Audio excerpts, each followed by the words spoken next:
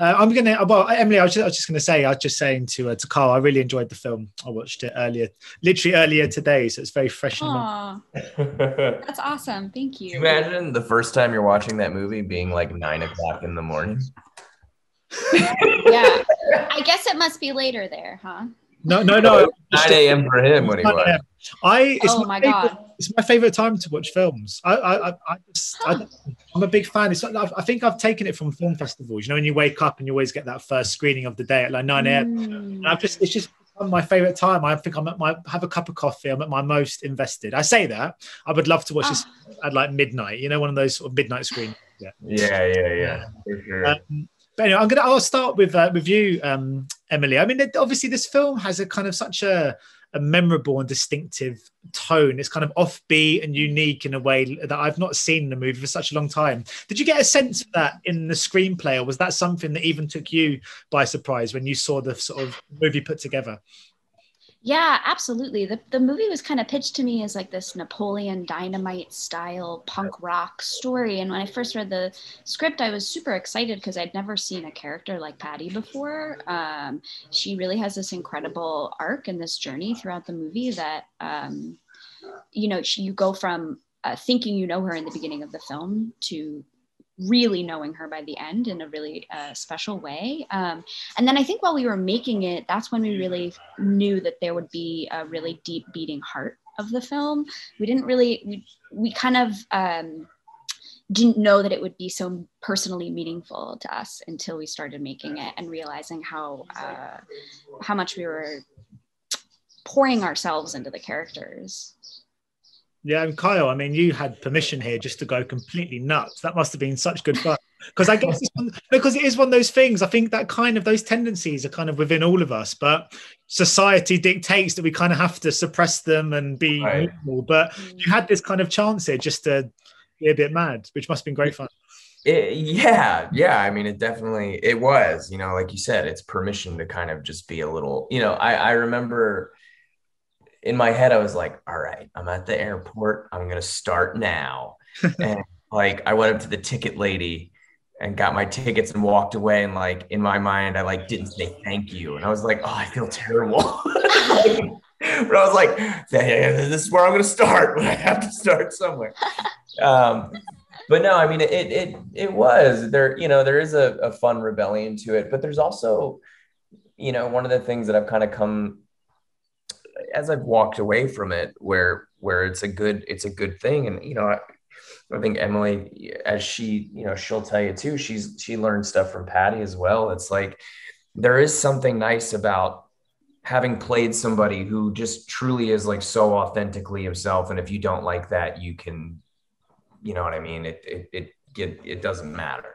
Like, and I think that's a nice lesson. I feel like people censor themselves or almost like change their personalities around different people to try to be different things for, to please other people. And I, I don't know. I think there's something very powerful about just truly being yourself and comfortable as yourself and in your own skin, good, bad, or ugly. And there was something empowering about that. That's kind of a lesson I stepped away from that movie with, is like, maybe focus a little more on that, you know.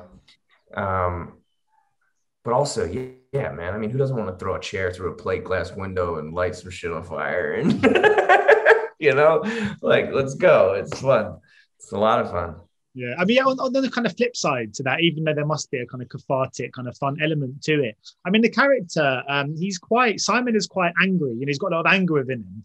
Can that be quite tiring to get yourself in that headspace every single day for a few weeks?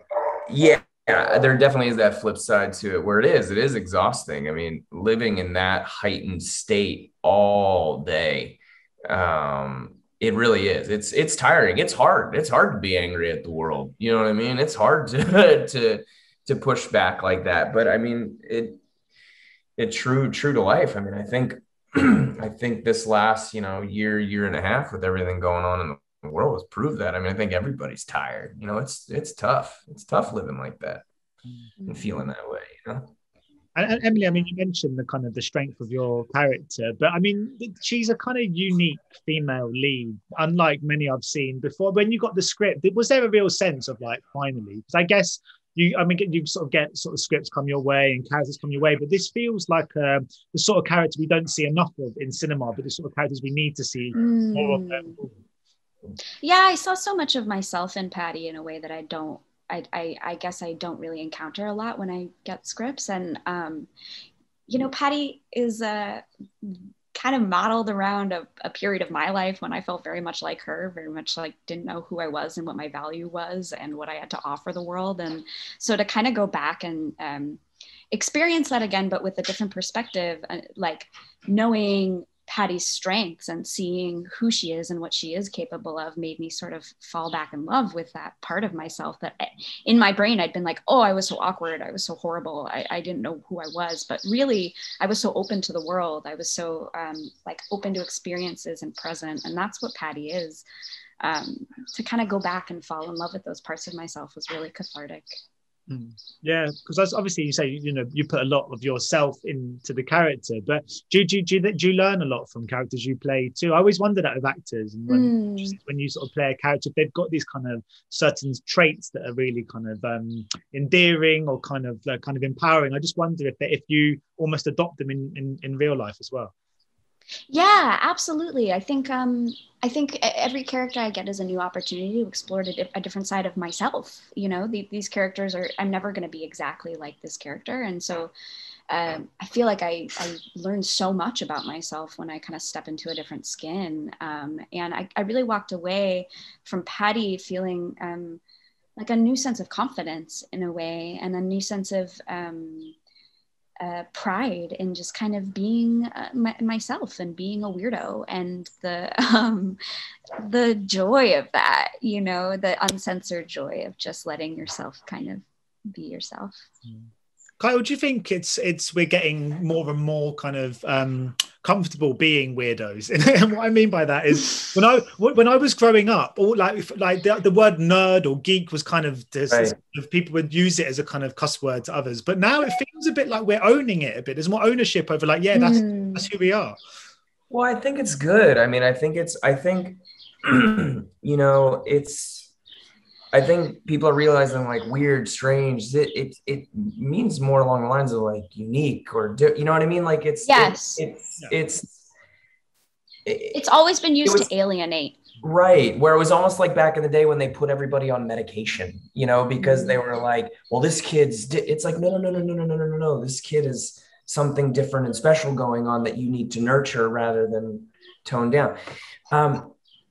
Yeah. I mean, I think it's, you know, when you look at the world, there's infinitely more, I guess, nerds, weirdos, whatever you want to say. Like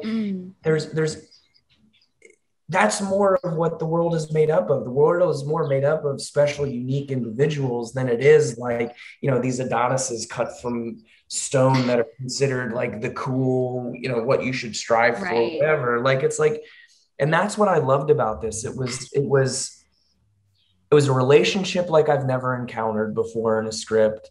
It was two characters that like normally would maybe be like the side character friend in another film. And it was put front and center. And it was like, the reason people relate to Simon and Patty so much is because I think everybody has a little bit of Simon or a little bit of Patty in them in some way, or a combination of both, that it's like, this is more what real life is like. These people. And like, you know, Patty on the bus is more what somebody's real life could be like than, you know, the pull your ponytail down and suddenly you're beautiful kind of thing, you know, like, even though we do kind of joke about that in the kitchen, we sort of have that moment. But it's not like, you know, it's not like a 90s rom-com moment. It's like, it's a look at it's this kind of heightened look, but it is really a look at the real world in a way. And that's another thing. Like I think people's only real gripe about the film that I've noticed so far is the first 20 minutes. But I think that's because they don't want to face what reality is. They don't want to believe that people still talk like that. They would rather believe and swipe it under the rug and be like, nobody uses these words. Nobody says these things. Nobody treats people that way. And it's like, that is exactly how this happens. Like at every festival, you have somebody raise their hand and be like, I was Patty on the bus. You know what I mean? So yeah, I do. I think we are embracing that. I think it's important. I think it's important to embrace people's individuality, you know, and what makes them unique and special. And I think films like that kind of push that to the front, or films like, I should say, push that to the front. I think it's important. Yeah. And I think also, just to add to that, that the weirdos and the outliers are the folks that are the catalyst for change and progress, and are the inventors and the writers and the people who really allow us to see the world in a different opening perspective, I guess. Well said. Yeah. That was awesome. Yeah. Well said on you. Yeah. The world goes round thanks to the Patties and Simons of the world. Exactly. Well, someone's got to burn it down, and then someone's got to put it back together, you know? Emily, I mean, you guys have sort of mentioned the strength of their relationship, but what I loved about this, my favorite thing, was how they help each other subtly. It's so subtle, but because for a film that is so heightened, and a film where everything is kind of exaggerated a little bit, it is actually the subtlety, isn't it, that makes this kind of what it is. Well, I think I just want to hit this real quick. I think a great part of that is, you had mentioned the script before, right? And you're talking about when we read it, was it heightened and all that? It was like a tone I'd never read. A thing, you know, it was one of those like, whoa, this is really, you know, a wild kind of read. But then what Adam did that was so great, and I'll love him forever for it, is like, he trusted me and Emily. And he allowed us to find our own way with Simon and Patty and humanize them in the way that we felt was the right way for these characters. And I think that allows for those subtle, quiet moments, and for those little, like, really lived in personal moments while you're also living in this kind of heightened reality.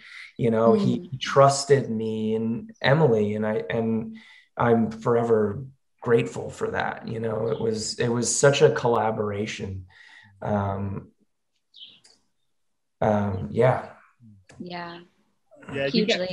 You get a real, like, it's not often you see a movie and you just get such a sense for the director's voice in a film, but I mean, this has got Adam all over it. Emily, what was he like to collaborate with on this project? Oh, he's amazing. I mean, so talk about trust. When he wrote the script, producers were like, what's the song going to be? What's the song? And he was always very adamant that the song happened organically, and that it was written by the character who was going to play Patty. And so he had me write like stream of consciousness Patty poetry. And then on the second day we were in Detroit, which is wild, we wrote it together in a room, kind of like how it happens in the movie, in one day, and recorded it. And that I've never had the opportunity to have such a collaborative experience in making a film, to actually have a hand in the writing and the structure of the character and their inner life. It was really an incredible experience. We also had 2 weeks of rehearsal before we even started shooting, which never happens in film and TV. And so that was incredibly invaluable, because we were really able to get to know each other and learn each other's languages and build the trust and respect. And now I want to make everything with Kyle and Adam. I love them so much. We really found a really nice trio. And trust in this one was huge, because these characters are so, you know, even when Patty is she is still so big, you know what I mean? Like, it's such a brave, the way you play Patty was such a brave, like, bold way of playing that character, that it's like, you know, and like we talked about earlier, like, there is no Simon without Patty. Without that trust that we built, without that thing, like Emily, and where we bonded and how we, you know, got to know each other and built that trust. Emily allowed me to push things further than I've ever really pushed them, because I was never scared of falling flat. I always knew I had somebody who was going to catch me. You know, she was like my safety net opposite me every day. So, like, we built these amazing relationships. And then also we trusted Adam completely to be like, good, or take it here, move it left, move it right. You know, he was like that fine tuning, you know, it was such a really kind of magic combination of things. Yeah. It was just the feeling's very mutual, Kyle.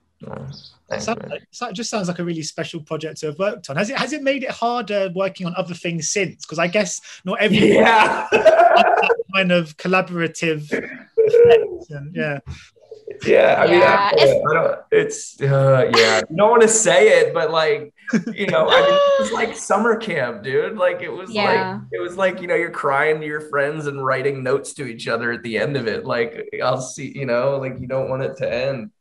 Yeah. And it's exciting too, because I just feel like because Kyle and I were able to really push deeply into these really bizarre characters, now I just want to see what other characters we can push through together, you know, like what else are we gonna make? And that's so exciting and such a blessing. And also I just want to touch on like part of Adam's specificity and why it was so great to work with him is he not only wrote it, he directed it, and he edited it. So he knew, and he's a cam op, like he's a DP, he knows how to shoot. And so he knew in the moment, you know, is this usable? Is this going to be something that works for the edit? Oh, I don't think so. Let's shift it. And that was really amazing. That's a whole nother level of movie making you don't really get as an actor to collaborate with the editor. And the editor is like one of the most important people in a movie at the end. He mined so many cool little, like just even little things. Like there's this like one shot right before the punk show, like where it opens and I turn, and the way I turn and like blow the smoke, it's one frame of like, but it's like so specific that it like he must have just grabbed that and been like, that's from take 5, I'll take that 1 second, throw it in here. Like it was such small stuff where you're like, holy God, dude, you went to town with this thing. And it really makes the movie, and it really helps guide us in terms of our performances to know that kind of thing. Well, you just trust him completely. You know he's gonna take the best of what he's got. I mean, sounds like we need a dinner in America too, really. Go. Yes, please. But you talk about trust behind the lens. I mean, obviously that extends as well. I mean, Ben Stiller is a producer on this. I just wonder, because obviously when you've got that name attached, that's only going to do the project good. Just wonder, was he involved at all? Was he on set? Did you get the chance to speak to him much about the project? Was he more of did he take a bit of a backseat in this instance? His partner, Nikki Weinstock, was on set with us all the time. He was really our main hero for this movie. But it was also so exciting to be able to work with Ben's company and Ben Stiller. I mean, he's an idol of mine. And I think like the comedy aspect of Dinner in America is something that really aligns with like his style. And I'm really looking forward to meeting him. Yeah. I mean, he definitely, they definitely champion the film, so while he was, they're involved. I think we lost Emily. But yeah, Nikki was the guy on set, and they've been, from what I've heard with Adam, they've been super good to Adam. You know what I mean? So it was just a really good. Oh, Emily texted me. Her computer died. Oh, no. She said she'll be back in a second. But yeah, it was great. It would be awesome to meet him one day, but we weren't able to. I think he was also like prepping. I think he was doing that Dannemora show at the time. I think he was like smack in the middle of prepping all that. Like, he's a busy dude. Those people, when he says he's got plans, he's probably got plans. Yeah. But I mean, Nikki was on set and he was super involved. Sometimes you have like producers and stuff who are like from as far away as possible, but like Nikki was there. He was front and center, really, really, really supportive. It was just a good group, like all around, the crew, the cast, everybody in Detroit. Like we had for an indie film, I think we had something like insane, like 80 speaking parts or something, and it was a ton of local guys, and everybody was just, I don't know, everybody came to play. It was cool. Well, I'll ask you while Emily's not here, and I know I'm not expecting too much detail about your character in the next Scream movie, and I won't even ask. But what I will, what I will ask is you must be so excited to be a part of something. I mean, we talk about kind of like the Patty and Simon, the kind of iconic nature of those characters, which it does feel like now they're becoming iconic. But that Scream character, the look of the mask and stuff, it has got place in kind of cinematic history. Just 100%. Being in that movie and being part of that franchise, that must be such an exciting thing, just as a fan above anything else. Yeah, no, I mean, you know, like everybody else, I grew up, not everybody, but like, you know, my generation, like I grew up watching that movie. You know, I'll never forget the opening with Drew Barrymore and like how horrifying all that was. And so yeah, to be a part of it was really just exciting and fun, and you know, to get on set and play in that world, it's cool. And like, no bullshit, I think it's going to be really good. Like, which is, you know, and Emily will tell you, I will badmouth anything I'm in. I have no problem if I don't think it's good. Yeah, if I don't think it's good, even if I'm in it, I will let you know. I'll go through my IMDb right now and tell you everything I think that sucks. But you'll also work your ass off, and you'll make sure that you're doing the work, and that you're good in it, and that you carry forward the integrity of the story, even if it's not fully. And that's what I love about you. Thanks. So yeah, dude, I think it's gonna be fun. I think it's gonna be good. And Emily, I love you so very much. I love you so very much. Sorry, I lost you guys for a second. It's fine. Well, to be honest with you, about a time anyway. I know you guys have got other stuff to get on with, but thank you so much for chatting to me today. It's been a real pleasure. And honestly, like I've obviously watched it today, but it's one of those films I'm definitely going to go back and watch again, because your performances are great and the characters they feel already like iconic. The names, the look of it just yeah. Thank you so much. Thank you so much, man. I appreciate it. There is a dinner in America too. Hopefully we can do a junkie like this in London. Who knows? Let's do it. Let's go. Absolutely. Bye, guys. Take care. Thanks so much. Take it easy, man. Thank you. Ladies and gentlemen, you're watching Hey You Guys. Hey You Guys, huh? Hey You Guys. Is that from the Goonies? It is indeed, yes. Nice. Hey You Guys.